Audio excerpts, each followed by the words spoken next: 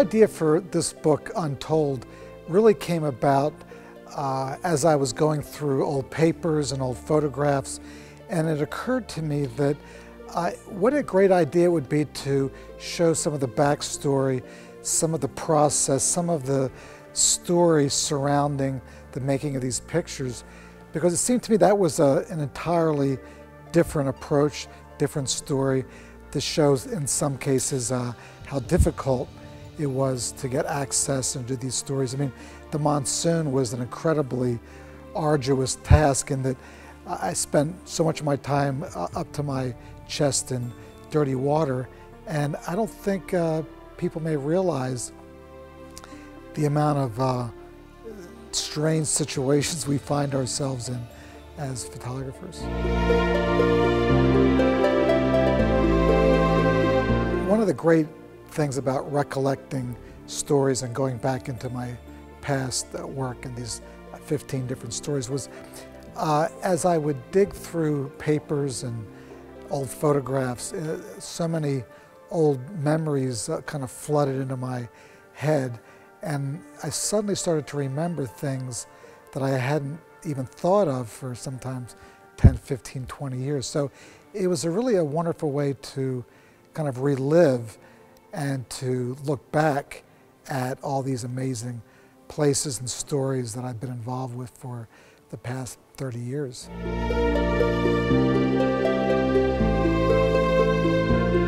I'm often asked why the picture of Sharbat Gula, the Afghan girl, has become so famous.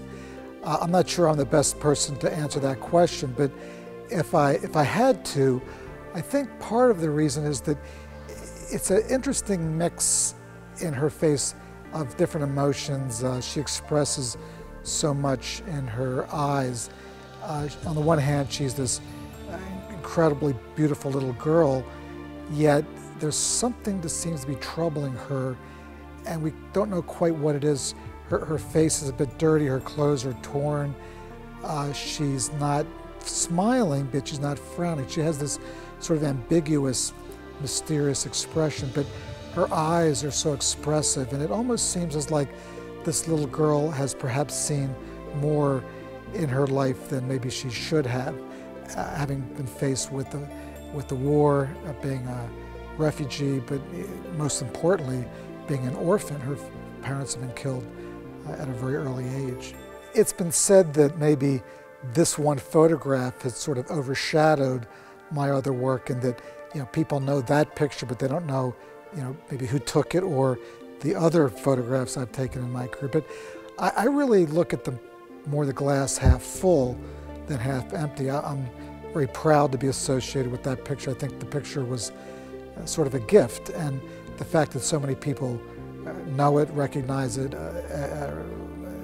get sometimes inspiration from it, I find it gratifying, and it's an honor to be associated with that picture.